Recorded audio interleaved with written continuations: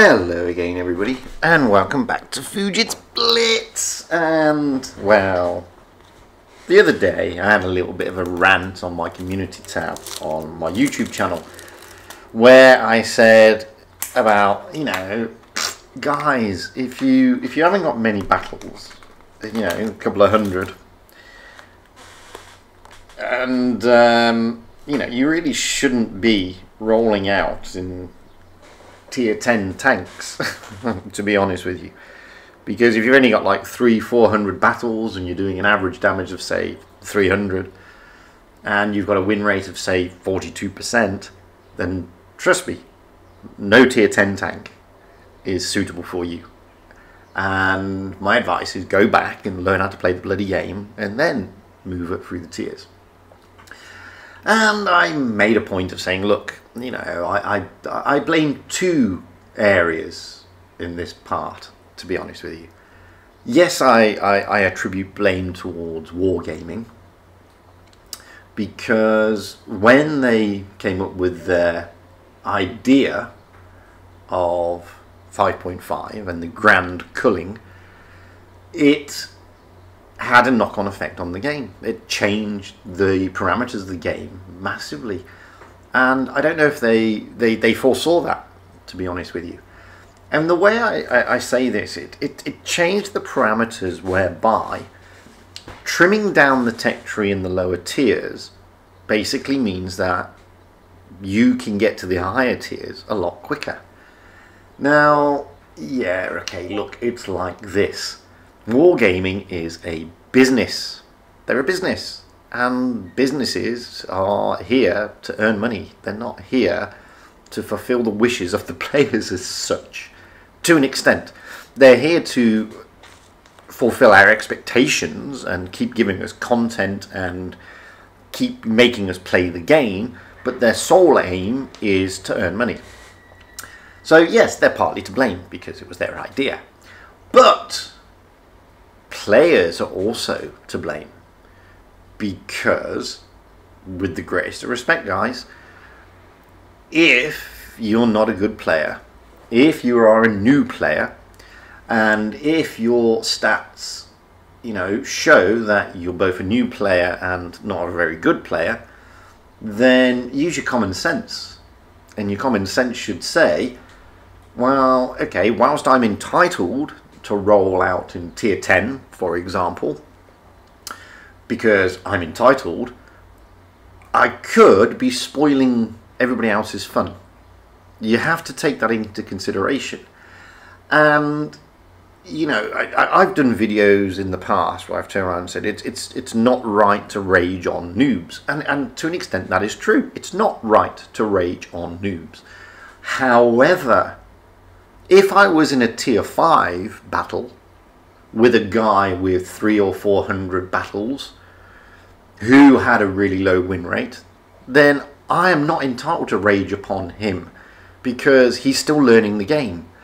But when I come across a guy with, I don't know, let's say 1,000 battles rolling out in his tier 10 tank, then I have got an entitlement to rage on him because he hasn't learned how to play the game, and he is realistically spoiling it for a lot of people.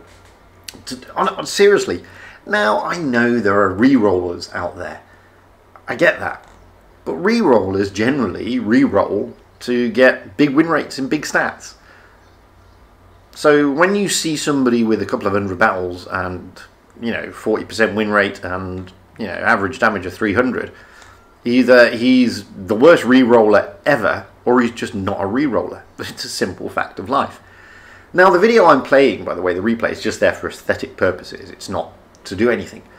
But the second replay, here's going to prove my point, and it will prove my point. And I don't mean to name and shame, and I'm not naming and shaming the guy. He's clearly an inexperienced player, and he has realistically no entitlement to be in that tier, because he clearly has no understanding of how to play the tank he is in.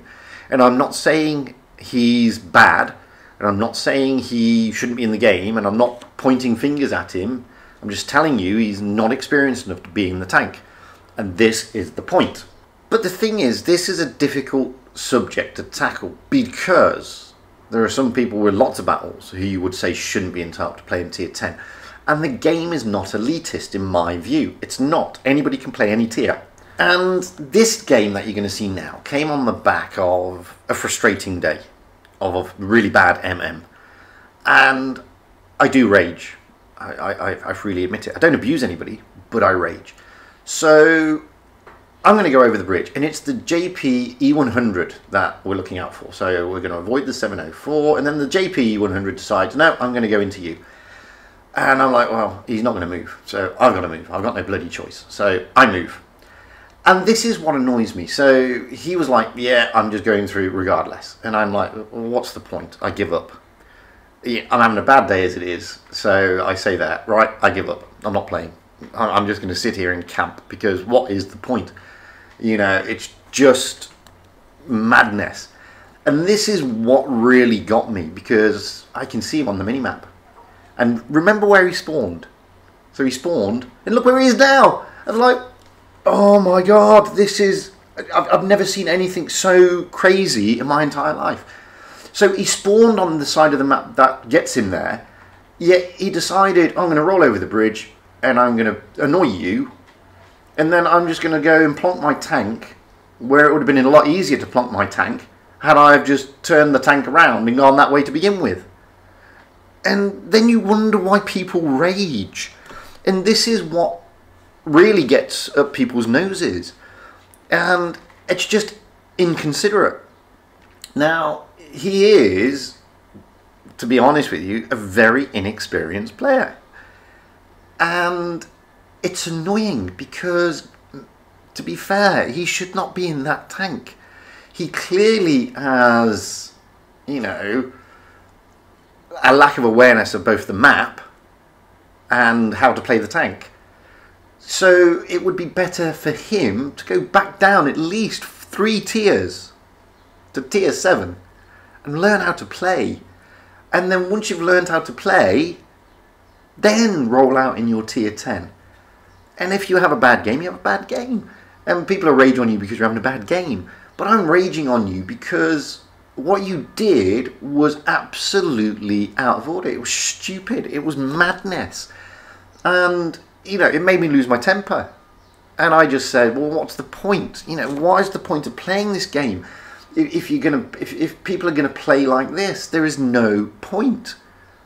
And people wonder why the toxicity levels get up. Well, they get up because of this. And, you know, mate, whilst you are entitled to roll out in your tier 10 Jaegeroo, use some common sense. You're not that savvy enough to be rolling out in that tier, in that tank. And all you're doing is effectively spoiling it for everybody else. And you're just adding to the toxicity that is in the game. And you're adding to increasing people's annoyance. Now I'm going to show you his stats. And again, I'm not pointing fingers at him to say this guy should be downvoted, kicked out and everything. I didn't downvote him. But this is why I had a little rage just the other day on my community tab. And this is why I'm doing this video. Because players, guys, if you have only got a few hundred or a few thousand battles and you haven't got a great win rate and you haven't got good average damage, seriously, learn to play the game and then roll out in the higher tiers once you become more comfortable in those tiers. So as you can see there, he's in his Jaegeroo, he did 385 damage. And now you're going to see his stats. He's got an average damage of 571 and he's done 2,686 battles. He's fired 2 shots in that game. He is not ready for this tier and that tank. He really isn't. Anyway, rant over. But I just wanted to show you why I despair sometimes. Anyway, I've been Fujit. If you've got any decent replays, please send them to me at fujitsblitz@gmail.com or upload them to my Discord server, whichever's easier for you. As always, comment, like, and everything below. If you haven't yet pressed subscribe, please do so. It's a nice thing to do. I'd like to send a big thank you to our patrons out there, all 6 of them, because without their support these videos would be a lot harder, funnily enough. Until the next time, guys, I'll say my usual stuff, which in the present circumstances, really, stay indoors, stay safe, have fun on the battlefield, and happy tanking, because that really is what it is all about, guys. Staying safe, having fun, and being happy.